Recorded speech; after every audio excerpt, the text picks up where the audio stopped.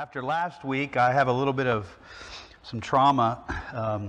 The handheld mic, as I mentioned, my Pentecostal brothers are really seemingly good at that. And I've got some Baptist preacher friends, they too are good at that. Me, not so much. I can only do one thing at one time. But anyway, so I appreciate the guys working diligently to provide this lapel. And anyways, it's good to see you this morning, Calvary. For those who don't know, I'm sure most of you do, but my name's Alex, last name Gonzalez. I don't speak Spanish.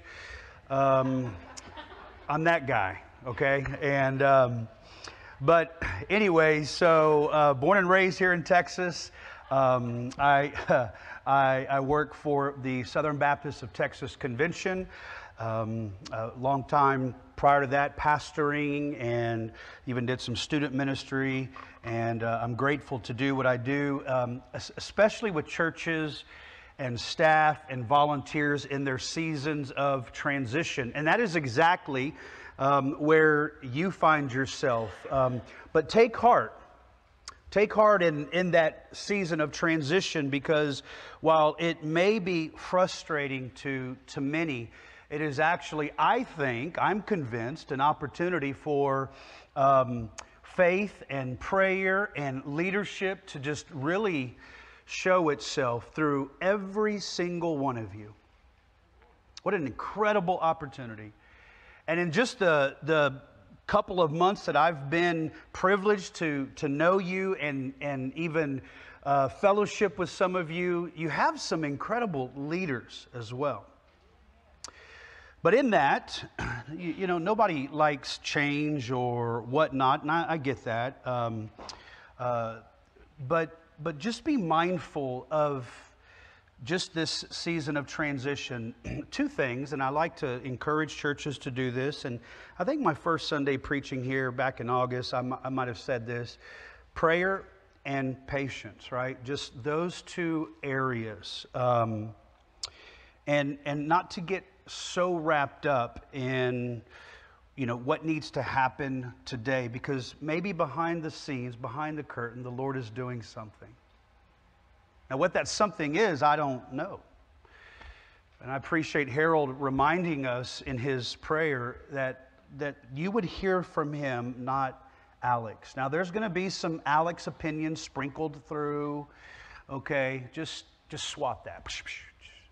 You know, but it's the Word, right? Spirit and Scripture are your guide. The Son, that is your guide. And let's lean on Him. So it's a privilege to be here again. Be patient and be prayerful for your leadership. If you have your copy of God's Word, let me invite you to turn to Jonah. Last week we did kind of an overarching, really just some backdrop. We looked at the first three verses in this book, and a powerful book, 48 verses, 4 chapters. You can read this book in probably less than 10 minutes, maybe 7 or 8 minutes for most. But I wanted to provide last week some backdrop for you, just some context. And really, I wish we could have spent more time. Let me encourage you to do a study yourself, to read, to study, to look at what some trusted scholars and commentators say about this book. Because we don't know much about Jonah, but we know that looking at his life, if I was a betting man, I would say that his life, minus the prophet calling, right, the prophetic calling on that sense, we would resonate. We would be reminded of some maybe choices and decisions in our own life. So this morning, what I'd like to do is chapter 1, verses 4 through 17 will be our text. So last week was God's commandment. This week, Jonah's cross. And I hope by the end of this sermon, it'll make sense what I mean by Jonah's cross. So read with me verses 4 through 17. I'll pray and then we'll jump in. Jonah chapter 1, starting in verse 4. But the Lord sent out a great wind on the sea, and there was a mighty tempest, right? A raging wind, a storm on the sea, so that the ship was about to be broken up. Then the mariners, these were seasoned shipmen, right, were afraid. So get that in your mind. Deadliest Catch, I think, that show on Discovery Channel. Ship was about to be broken up. Then the mariners were afraid. And every man cried out to his God. And threw the cargo that was in the ship that belonged to somebody else into the sea. They wanted to lighten the load. But Jonah had gone down into the lowest parts of the ship, had laid down, and was fast asleep.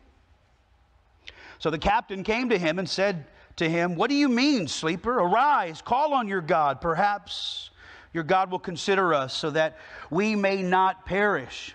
And they said to one another, "Come, let us cast lots, that we may know for whose cause this trouble has come upon us."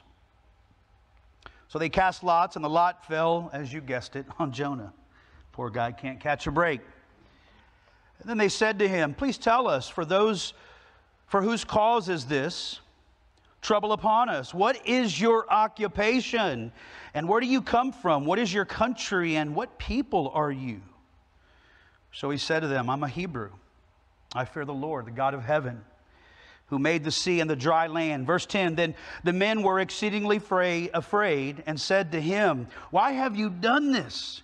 For the men knew that he fled from the presence of the Lord, because he told them so. See how obvious it is? And they said to him, "What shall we do to you, that the sea may be calm for us?" For the sea was growing more tempestuous. I think I said that. You know what I mean. And he said to them, "Pick me up, throw me into the sea, and then the sea will become calm for you. For I know that this great tempest is because of me." Nevertheless, the men rowed hard to return to land, but they could not. For the sea continued to grow more tempestuous, there it is, against them. Therefore they cried out to the Lord and said, "We pray, O Lord, please do not let us perish for this man's life. And do not charge us with innocent blood, for you, O Lord, have done as it pleased you." These were pagans. So they picked up Jonah and threw him into the sea, and the sea ceased from its raging. And then the men feared the Lord exceedingly and offered a sacrifice to the Lord and took vows. Verse 17, now the Lord had prepared a great fish to swallow Jonah, and Jonah was in the belly of the fish 3 days and 3 nights. Father, would you speak to us just for these few remaining moments this morning, that you would be pleased in the teaching and learning of your word. In Jesus' name, amen. Just a real quick recap. Last week, God's commandment. Remember verse 1, a calling for life on every single one of us, like Jonah. Maybe not exactly like Jonah, but the church is called to preach the good news, right? A command to preach. Verse 2 of chapter 1. Jonah was called to preach to a violent people, an evil people, the Ninevites. And he had heard of them, just like Ananias had heard of Saul. And Jonah decided to run in the opposite direction, 2,500 miles to Tarshish.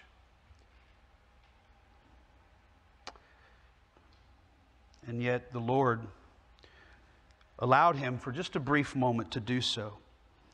But because he desired a communion with his image bearers, Genesis 1:26, that would be Jonah, but it would also be the Ninevites. This is what's hard for us, right? This is where the struggle comes in. So today, Jonah's cross. Just holding your place there. You don't need to really turn there. Just let me read Matthew 16. Or if you have a device and you can find it quicker than me, then that's good too. But just to kind of get a little sense of Jonah's cross. What I mean by this, Matthew chapter 16, Jesus lays down these very difficult words. Verse 24 through 26. Then Jesus said to his disciples, if anyone desires to come after me, let him deny himself.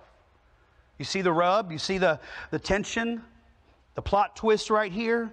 Let him deny himself and take up his cross and follow me. For whoever desires to save his life will lose it. Whoever desires to lose his life for my sake will find it. This paradox that we are in. For what profit is it a man if he gains the whole world and loses his own soul? Or what will a man give in exchange for his soul?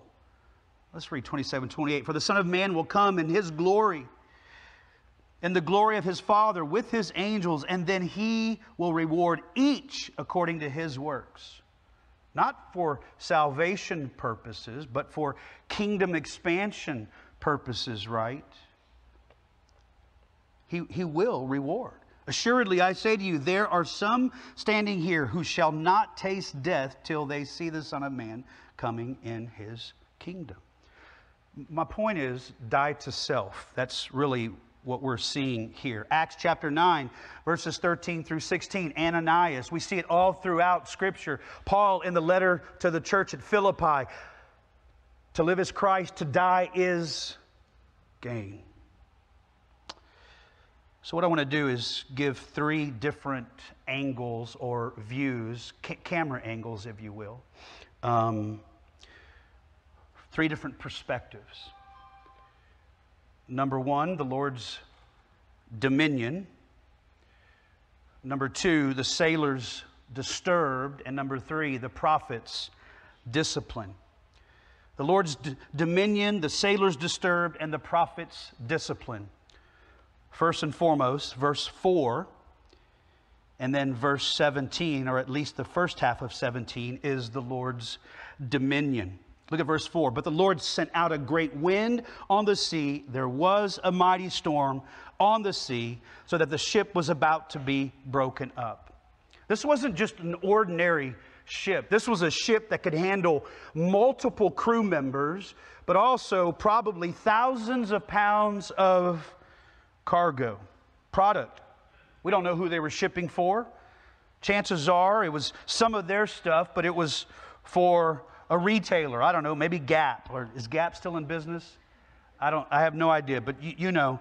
Or if you have kids, you shop at least for us dads, we shop at Kohl's. Or you know you're a dad of a 16-year-old daughter when you shop and get your shirts and socks at Walmart. Right? The only thing I spend money on for me is my shoes because I have such bad feet, right? So I don't know. Maybe they were shipping some high-quality leather shoes. I don't know. But it wasn't just an ordinary ship. It wasn't a fishing boat, although they probably fished. But the storm was so great, right? The Lord's dominion. But we also see it in verse 17, the first half. The Lord prepared a great fish to swallow Jonah. We'll pause there. This is the Lord's dominion. Psalms 107:25. The Lord commands the winds. He commands the waves. Listen, He is sovereign over all, or He's not sovereign over all. You get to choose. And yet still, 2,000 years after Christ and some 2,750 years after Jonah, people astonishingly still reject. I get it. I understand. It's unbelievable. These fairy tales, these mythical, these allegories, these parables, whatever some might call. As I mentioned last week, yes, and even some Bible colleges and some seminaries across our great nation, this is what's being taught. As if some man had a bad dream and wrote these. And if you remember from last week in Matthew 12, Jesus pointing back to back to Jonah, right? And then Jonah is a foreshadowing of the Messiah. We see it all throughout the prophets. This is why as many and as popular as some, and I never want to get on preachers, right? That's just not what we do, or at least in our world. I won't mention names, but there are some popular brothers who I know who mean well, who will tell you to unhitch the Old Testament. That probably gives you an indication of maybe who. Just Google it and you'll find out. I'm sure they mean well, and I know they're pleasant people. What I'm trying to tell you, because of the Lord's dominion and all throughout Scripture, because He commands the winds and the wave, because He commands the whale, it wasn't a whale, it was a big fish.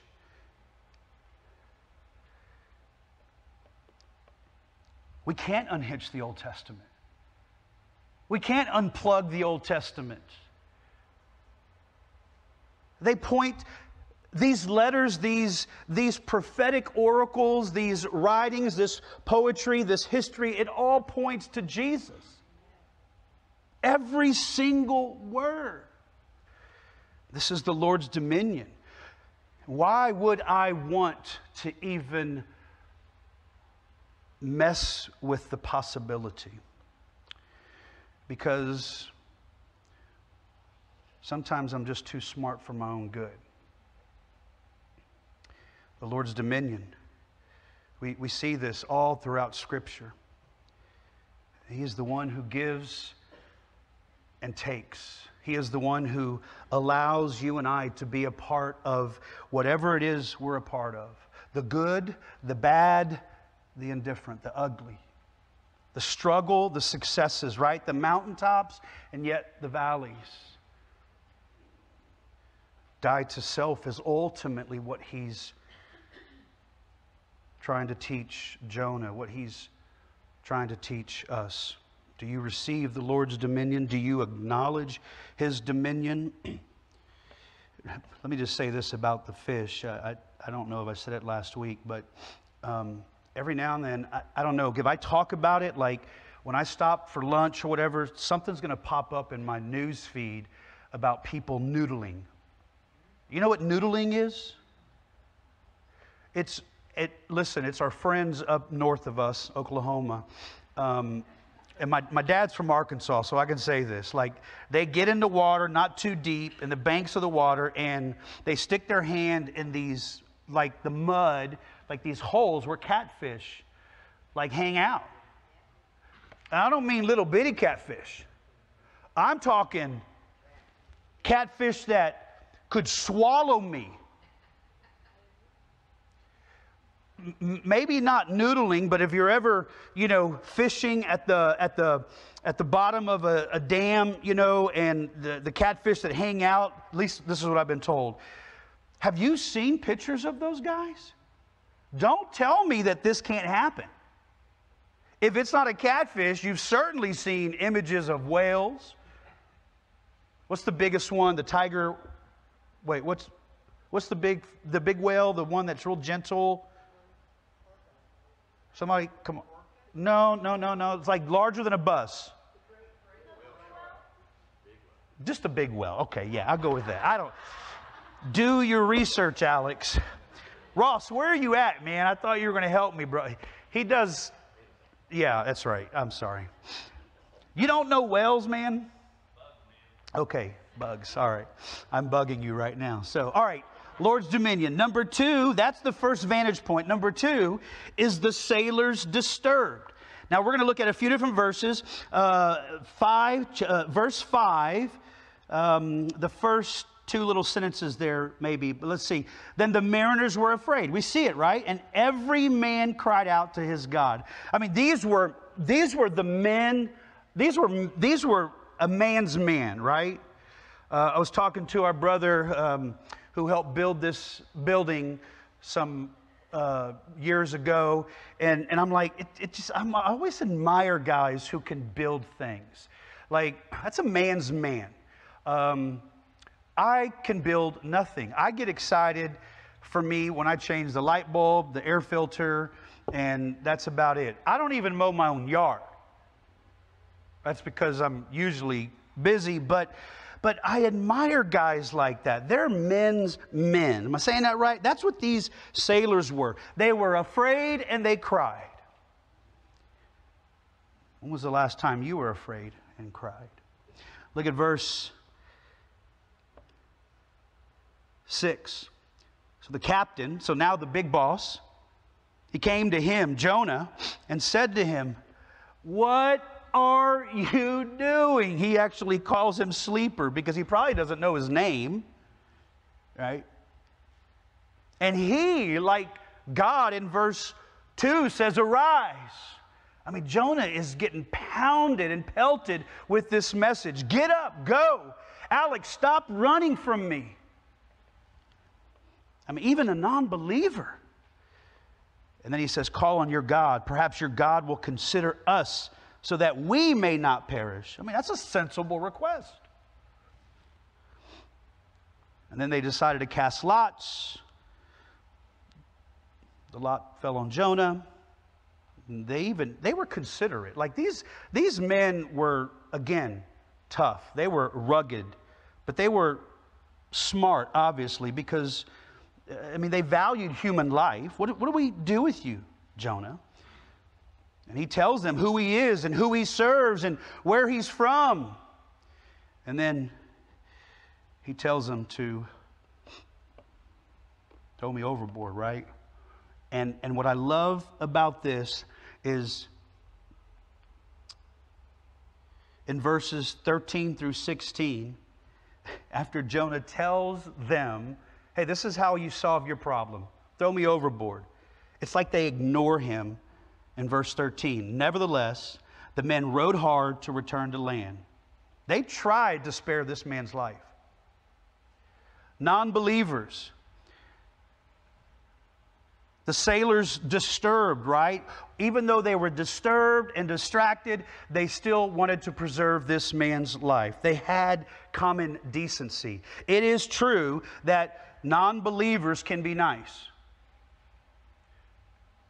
It is, and I know you know that, right? It is true that people who don't worship God can be sensible. It is okay.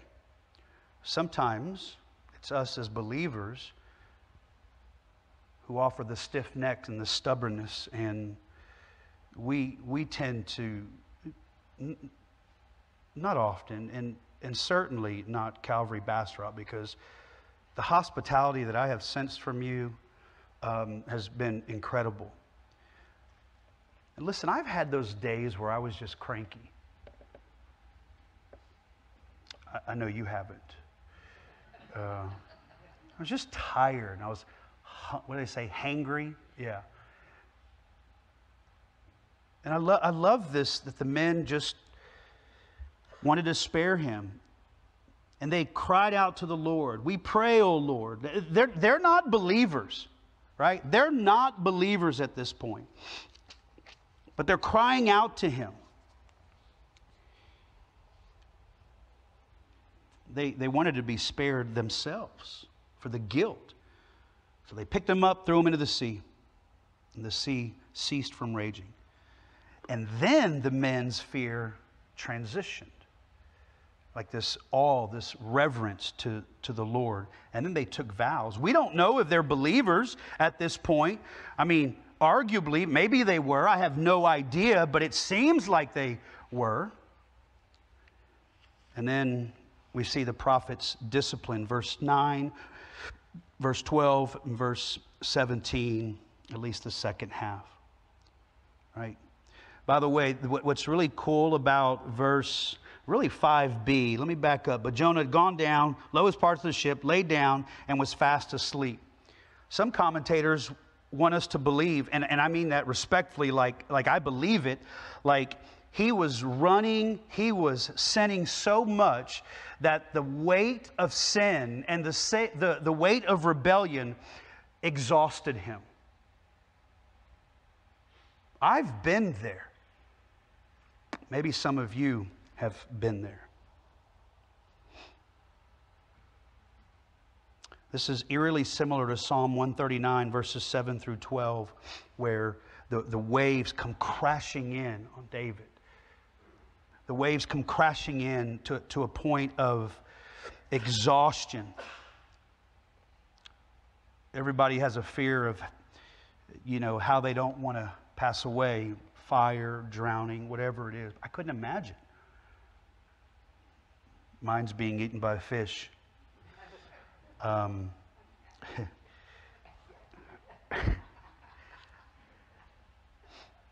eat them. By the way, I don't like catching them because I can't touch them and I can't clean them. And if you can't touch them and clean them, you don't need to be catching them, right?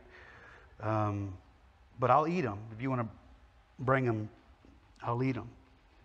Hebrews 12, 3 through 11.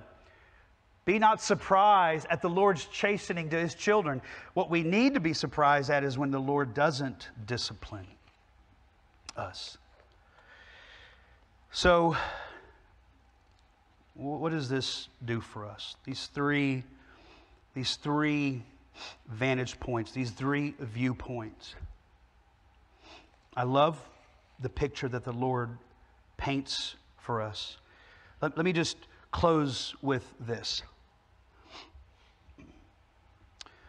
The great Charles Haddon Spurgeon preached a sermon based on this narrative here, this tale, this story rather. He says a couple of things. He says, sinners make desperate efforts to save themselves, naturally so. He says the fleshly efforts of awakened sinners must inevitably fail. I still can't figure out why he mentions that. And then he says the soul's sorrow will continue to increase as long as it relies on its own efforts. This is what he's saying about Jonah. The soul sorrows as long as it relies on its own efforts. Some of you, some of us are relying on our own efforts a little too much. I mean, where's the faith fit in? He says the way of safety for sinners is to be found in the sacrifice of another on their behalf. You see the sacrifice some 800 years later on Calvary. A virgin birth, God incarnate, coming to earth to live a sinless life for only 33 years, to bear the sins of humanity on those who might believe in him. But not just a belief to check off a box, a belief that our lives would be radically transformed with the gospel, the good news of Jesus. And yet some of us still act like the day before. I know, and I can relate like Jonah, and maybe some of you, because this is where I find myself. It's what I think is best. It's where I want to go. It's what I want to say. It's who I want to hurt to ultimately protect myself. Because I've been hurt. I've been cursed. I've been damaged. And maybe for some of you, this is all too real. You say, well, what do we do with this? Right? What do we do? Number one, just acknowledge that God is sovereign over all, below and above. When was the last time you reveled in that you cherished that you acknowledged that? And then secondly, God's persistent in his redemptive plan, the salvation of the nations, and the extremes that he will go are just that, extreme. Where do we find ourselves? This is the cross Jonah has to bear. And you, me, have we taken up our cross?